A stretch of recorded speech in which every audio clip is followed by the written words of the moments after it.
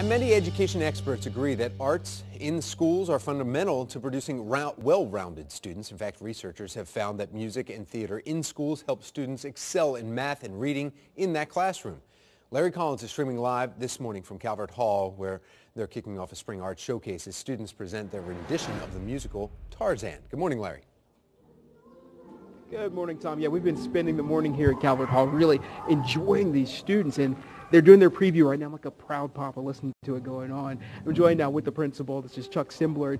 We're going to talk to him out here while the camera goes in so you can see what these guys are doing. They are doing a fantastic job.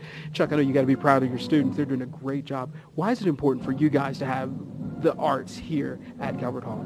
Well, I think part of the educational research all indicates that an emphasis on the arts forms part of the brain to make students successful. And I also think that part of the educational process, particularly in high schools, is the formation of the whole person.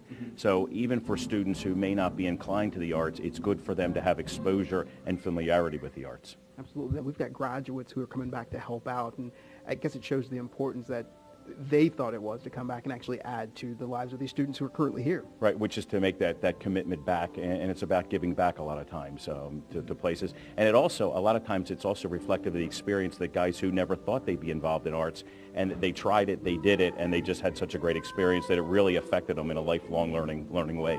Now, you guys do several shows throughout the course of the year? Yes, we usually do 3 productions. This year, 2 musicals and 1 drama. Absolutely. All right, Chuck, so folks who want to get more information, it's at your website. What is the website? Because I know the show officially opens tonight, runs for 2 weekends. It does, and tickets are available at the door, but also on the website, which is www.calverthall.com. All right, Chuck, thank you so much. Chuck and I are going to stay out here and sneak in and watch these guys. We're going to leave you with them as they perform, and it is just fantastic.